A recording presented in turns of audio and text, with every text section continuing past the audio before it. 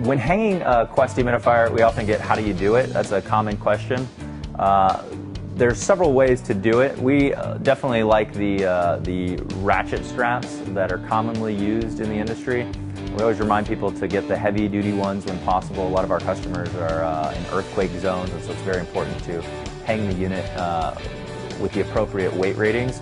But it's pretty simple. In this particular case, we've attached to the feet, and we're using the lighter gauge. This is just a sample, but you want to use the heavier gauge ratchets whenever possible.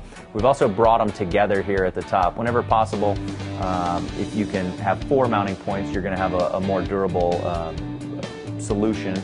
And also, if you put those mounting points as far away from each other, it'll be more stable. But these ratchet straps are really nice. You can attach them to the feet. You just got to be careful when lifting it up that you don't flip it. A more robust solution would be to get a piece of channel of metal or unistrut, and you can run it in either front to back or left to right. You'd want to drill holes for the feet. You could use bolts, and then you'd drill holes on the edges so that you can attach these ratchet straps. That'll also give you a little more stability. But if you have to use the feet, it will work. Just be very careful when lifting it up and getting it into place, and whenever possible, try to attach to 4 mounting points and not 2 to have as much balance and stability as possible.